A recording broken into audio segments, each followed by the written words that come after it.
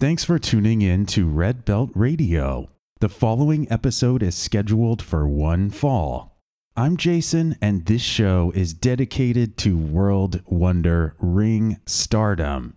Today, I'm covering Stardom's controversial decisions involving the faction known as H.A.T.E, including the recent series of absolutely shocking twists and the overall approach by Stardom to change its identity as a promotion.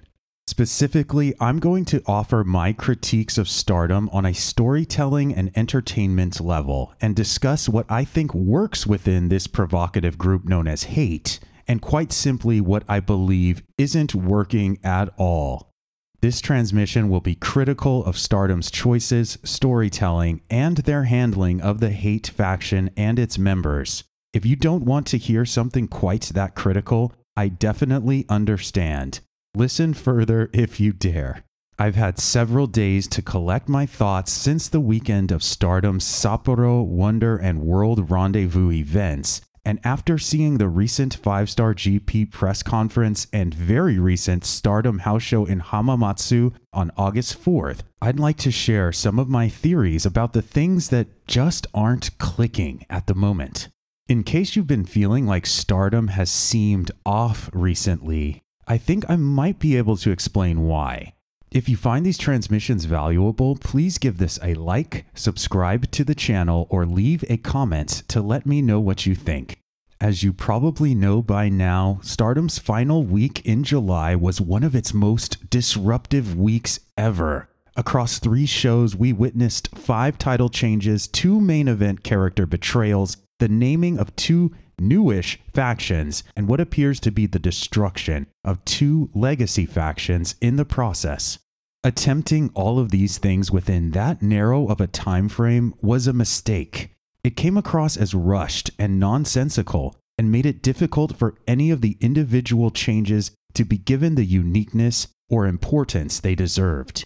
And for the factions that were removed, with their years of history, tons of fan support, countless merch items, recognizable branding, music, attitude, symbolism, and importance, not even a serviceable story could be provided to either prepare the fans for the outcome via foreshadowing or satisfy the fans through drama with a meaningful sense of closure. With that out of the way, H.A.T.E is here, and I would argue that some of the moving pieces work. What I think we will find is that when something does seem to be working, it tends to involve characters that come across as just that, characters. Tangible, recognizable, understandable, distinct. And when something doesn't seem to be working, it tends to involve non-characters, cogs in a wheel, moving in a direction simply because the plot demands it. Rina strikes me as a character. She has a past, including goals and a worldview. These are the things that inform who she is and how she got here. She has a present, which are the storylines that involve her largely because of her established past. She lastly has a future, which are things for fans to look forward to and a reason to buy tickets. Rina's past has involved her disdain for hags or anyone from the older generations, her desire to surpass her sister Hanan, and her role as the bully or final boss, antagonizing the various rookies who have been featured heavily this year. Her present involves her dominant role as a champion, and the rivalry with Hanan that involves her attempt to demolish Hanan's title reign record. Her future involves the importance of each upcoming title defense, her role as a pivotal figure in the upcoming New Blood shows, and her championship tag team with the rarely featured Azusa Inaba. Thekla also strikes me as a character. She has a past as well, including goals and a worldview. These are the things that inform who she is and how she got here. She has a present, which are the storylines that involve her largely because of her established past. She lastly has a future, which are things for fans to look forward to and a reason to buy tickets. I will let you read for yourself what these things are, because I'm trying to save time where I can. There is still a lot to go over. Now, when we get to the curious case of Saya Kamitani, I have to say that I don't think we have a character, at least not yet. She's a villain now. As a villain, she has a past, which is her resentment for Utami leaving her and the alleged incident of fan harassment at a Stardom meet and greet. The Utami bit she referenced specifically in a Tokyo Sports article, and the fan bit is implied due to Saya repeating what the fan said when she grabbed the mic in Sapporo on July 28th. These are what we have to work with. Saya told us at the press conference essentially that the rest of who she once was is gone. The issue here is neither the Utami resentment nor the fan situation can go anywhere. Unless Saya is going to have a grudge match with either Utami or the fan from the alleged incident, these don't translate to anything that can be hashed out in a Stardom ring. One might argue that Saya's resentment against Utami points to a larger issue of losing her friends. She lost her friends in Queen's Quest after all. But that also doesn't work. Saya had a friend, a devoted one, in Micah, and she betrayed that friendship to make other friends. It's a contradictory character motivation, even if we want to assume it exists. One might also say that Saya can always sentimentally draw from her past in Queen's Quest to make upcoming storylines really connect. That is true to a point. However, I've lost faith that Stardom is capable of pulling that off. I say that because we've been here before. In 2024, storylines seem to get started for bizarre reasons and then fizzle out just as it seems something might have a chance of developing. April. Starlight Kid was kicked out of Oedo-tai for reasons no one can explain, and a number of other wrestlers became invested in her future. Would she follow Tam Nakano? Reconcile with Mayu Iwatani? All of those potential morsels were pretty much dropped. It simply served as filler until SLK could form her own group in order to hype up the 5-star. June. Queen's Quest and Oedo-tai reignited their faction warfare for reasons no one can explain, and it too seemed to serve as a vehicle for erasing old factions and as filler until the H.A.T.E faction could be announced to similarly hype up the 5-star. Until I see the proof, I can't just go off of the assumption that Stardom will convert Saya's heel turn into some kind of satisfying or even well thought out journey. Let's linger on the Saya Kamitani situation for a while here, because not only do I think she lacks a tangible character right now, I also think she lacks a creative direction or even an entertaining setup to hook the fans and sell tickets. Saya's first appearance after betraying Micah in Sapporo was at the 5-star GP press conference on August 3rd. This, to me, was a missed opportunity. With so many questions surrounding Saya at that time, Stardom should have done something besides present her so plainly and inconsequentially. I took a couple of minutes and came up with some alternatives. Option 1. Remain mysterious. This is similar to what Mina Shirakawa did at the 2022 press conference after her injury. In that sense, it has the bonus of being all the more sinister by referencing Mina's injury, which occurred at the hands of Saya.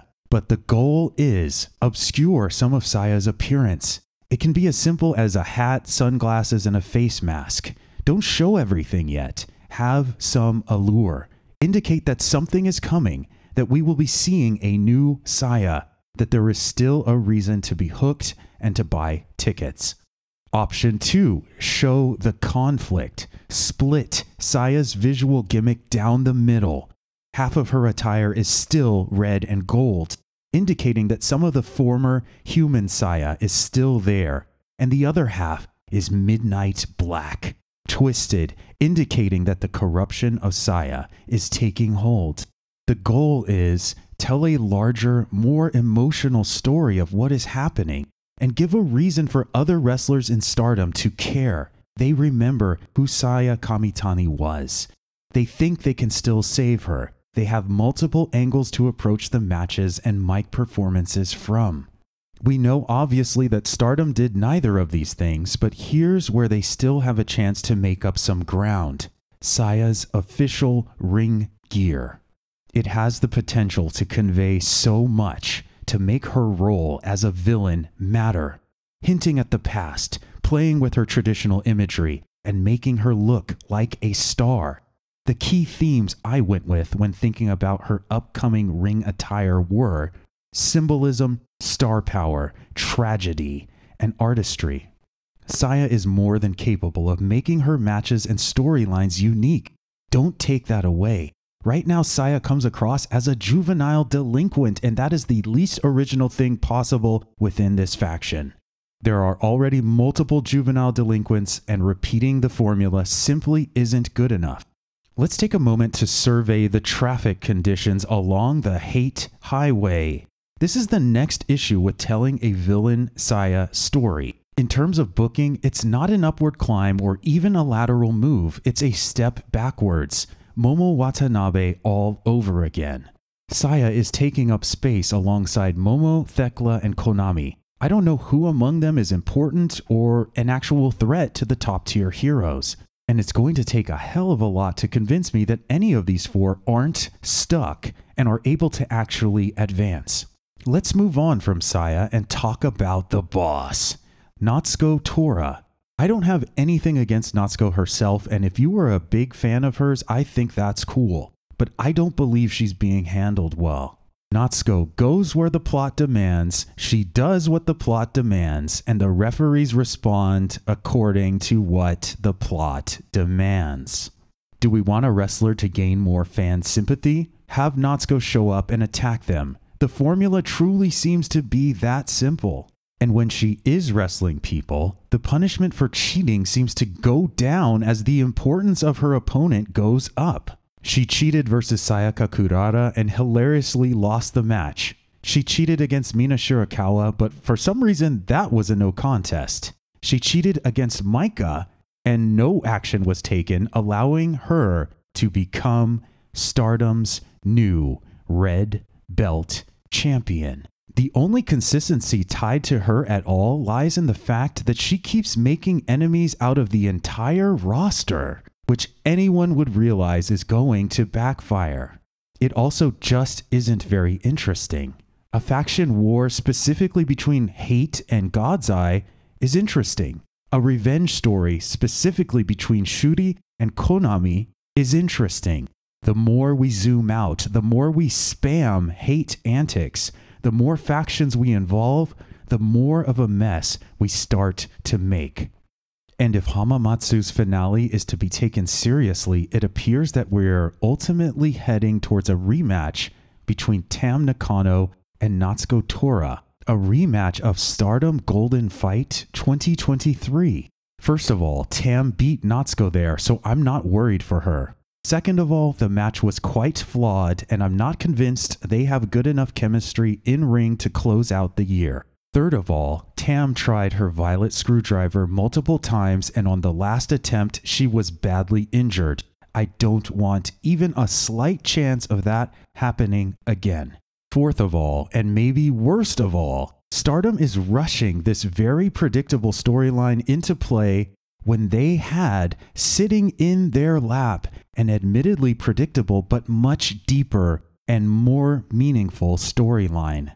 A storyline involving the journey and redemption of Saya Kamitani from last year's 5-star through to this one, with all of her heartbreaks and failures and all of the connections to her maintained by the roster and the fandom. If we compare Saya's journey over the last 12 months to Tam's, Saya's is filled with a lot of dramatic material, while Tam's has significant gaps.